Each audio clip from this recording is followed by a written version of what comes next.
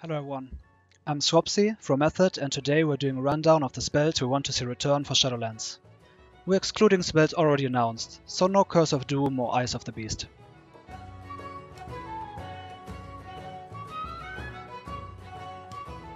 Let's kick off with a few honorable mentions. Firstly, we have the quite not game changing enough to make the list. Frostfire Bolt. We think it deserves the spot just for how cool it looks. A duality of the two alternate schools of magic probably isn't the most practical spell if you think about it. Wouldn't the frost temper the fire and the fire dampen the ice? But hey, it looked really cool, and it's a fun concept, like combining a hot dog and a burger. Maybe not the greatest in reality, but the concept of a burger dog is great, and so is Frostfire Bolt. Our second honorable mention didn't make the list because, well, it's not a spell. It's two-handed weapons for enhancement shamans. Giving enhancement shamans who have not looked so good for a long time now a bigger stick to swing is the least Blizzard can do. Letting them relive the good old days of triple Wind Fury crits, one-shotting people in BGs, would be the return to form we would love to see. But not technically a spell, so honorable mention it is.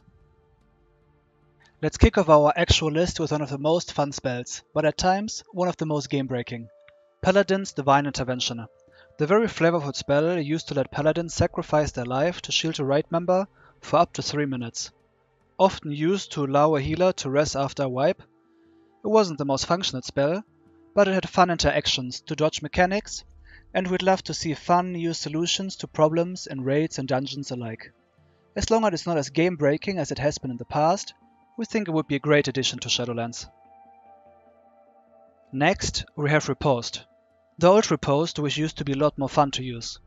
For 10 energy, rogues could parry an opponent attack, dealing 150% weapon damage. Not particularly useful in PvE, but it did give rogues an extra tool in their arsenal in PvP. And when used correctly, it gave a chance for great players to truly outplay their opponents. Or in the words of their opponents, GG, nice luck noob. Up next, we have Void Shift being baseline, a pre-spell that allowed you to trade health with a raid member, often used to top up tanks before it got demoted to PvP talent. It was a risky play, because it made the squishy healer susceptible to being one-shot on such low health. You may see the trend here. It gave the raiders more options and we're a big fan of utility. Sure, it can be misused, and who doesn't want to steal that Loudmouth DPS's health from time to time. But having extra spells to play around, particularly spells that have downsides, is always a fun addition to the toolkit if you ask us. Next, we have Symbiosis. This spell from Mist of Pandaria allowed druids to utilize spells from other classes, and gave the person they cast it on access to some fun druid spells too. Whether it was taking a mage's ice block to dodge a one-shot mechanic, or utilizing Shaman Spiritwalker's Grace to cast on the move, it gave druids decisions and different ways to handle fight mechanics. We hope to see it return in Shadowlands. Missed by every resto shaman with lazy dispellers in their raid, we want to see the return of the Cleansing Totem. This totem, as the name hints at, cleanses nearby players every few seconds, similar to Trauma Totem. Shamans are known for their utility, but still don't see a huge amount of play. We think bringing back Cleansing Totem is enough to make the Swiss Army Totem Healer a little bit more fun, and hopefully viable in the Shadowlands. Next, we have a 2-for-1, thanks to our discount code Method. Amplify Magic and Dampen Magic. These mage utility spells could amplify the magic damage taken and the healing taken. Dampen Magic did the opposite. Having the trade-off of taking less magic damage but also receiving less healing, and vice versa with Amplify Magic, gave raids more options when it came to certain mechanics.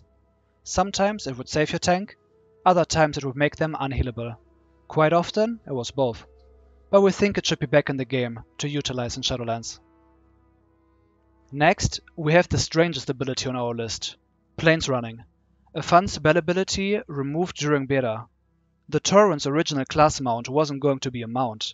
It was going to be, well, a run. With a 5-second wind-up, Tauren could Usain Bolt their way up to 60% at level 40 and 100% movement speed increase at level 60. Sometimes it's just fun to go fast and hey, it's not going to hurt anyone, aside from the occasional rogue when their sprint is overtaken by a stampeding Tauren, but we're sure they'll get over it. Next, we have Warlock's Dark Apotheosis.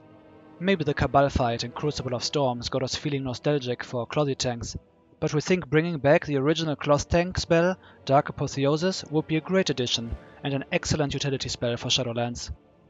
Allowing Warlocks to take 10% less physical damage, 15% less magical damage, and changes to their spells to generate a lot of threat could give raiders an option to play around tank mechanics and reset stacks.